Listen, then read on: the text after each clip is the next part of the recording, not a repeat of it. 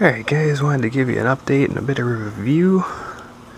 Got some SSDs here. Just wanted to give you my opinion on them. And just to show you, I got some stuff to compare them to. This is what I got to compare SSDs to. We have 80 gig Raptor. It's a bit of an older Raptor. 2005, yeah, she's a bit older, but it's a Raptor, so it's pretty quick. Then we have a 500 gig black from 2011, and this one, which is almost brand new, we have a 2 terabyte black 64 meg cache from, again, 2011, which is just when it was manufactured. I think I bought it in 12, or no, I bought that in 11, so it's a couple years old now. But that's what I got for comparison.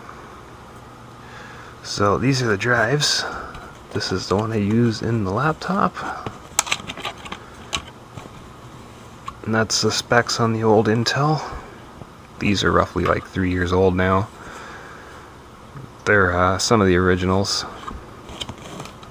Because I bought these soon after SSDs came out. That's why they're only 40 gigs. Because they were like, you know, edge technology kind of stuff. So I got 2 of the Intel 40 gigs, which were actually able to crash my Asus Crosshair in RAID. Come to that in a minute. So that just runs the laptop Windows because they're a little older and slow. And then I got these 3, which are pretty much all the same. They all do about 500 read and 450, 500 write. This one says like 550, 500, and this one's like 535 and 500 or something like that. But like I said, they're all roughly the same. They all use the same sandforce controller. It's like 2281 or something. I don't remember exactly, but it's something like that. And they all seem pretty much the same. I mean, if you took the tags off, other than the slight differences in benchmarks, you'd never notice a difference. And I've only ever really had one problem with them, and that was with the RAID. And I've had a couple times where if I shut the power switch off on the power supply while Windows is shutting down, there's a chance it will blank your partition. So I've had that happen on 3 occasions. And now I make sure to never shut off the computer when it's in the midst of shutting down. With hard drives you don't have to worry, but with these you do. I've had it happen twice, or 3 times, sorry, and I think my buddy Dan had it happen once to him. And it was same thing. Windows was in the midst of shutting down, and you kill the power switch and it totally screwed it over. Partition was gone, nothing. And when it came to RAID, that was more the board's problem, but tried raiding both of these on my Crosshair, and the board kept crashing. And I couldn't get an answer from anybody, so I ended up turning up the Southbridge voltage from like 1.2 to 135 and fixed it. Ran like a dream after that. So that was kind of weird. But I do have 2 of these that I plan on raiding soon. I'm going to show you what we got here, just so you know. We got a Vertex 3 120 gig, so that's fairly new. And these 2 are a little bit older. We got a SATA 3 Force 90 gig. And a Pyro 60. But like I said, they're all pretty much the same speed. They all use the same. I can't remember if it's the exact same controller. Probably not, but I'm pretty sure they were all 2281s or whatever they are. I have pictures of it somewhere if it's important, but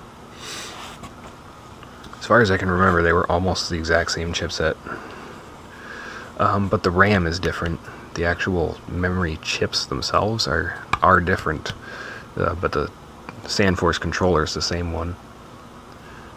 So that's about it. I also noticed I'm pretty sure all three of these drives actually have hard drive LEDs in them, but for some reason you're not allowed to see them. Which doesn't make sense. Oh yeah, it's this one, the OCZ, not the OCZ, the Corsair. As you can see, there's a bit of a gap between the chip and the thing. You can see the light from in there, and the top there. You can actually see the light flashing in there. These ones you can't really, because they sealed these ones up pretty good. Oh, maybe it was this one, because it's got a big hole right there. But I mean, why don't they drill a little hole in the like the side or something, so you could like see it in your case flashing away? I'm pretty sure these ones don't. I'm pretty sure I've run these ones open and they don't have a LED of any sort in there. I should check them again because I don't remember. But I'm pretty sure all three of these ones do have LEDs in them for some reason. One of them has two LEDs up at the front. I'm pretty sure it's this one that actually has them near that back spot right there. But kind of interesting that they have LEDs in them, but you can't see them. It's like, what the hell's the point? Unless it's for diagnostic or something. But anyway, guys, that's about it. So, like I said, as far as I can tell, they're all pretty much the same. They do benchmark differently, but I mean, if you installed the exact same copy of Windows to all three of them and booted them up to Windows, you probably wouldn't notice a difference. This one you would, because it's a little bit older. So that's my basic review, guys. Just don't turn them off while they're going to Windows. And if you're running RAID, you might need to adjust chipset voltages or something, because they do put quite a bit of load on the Southbridge chipset or whatever is controlling your SATAs at the time.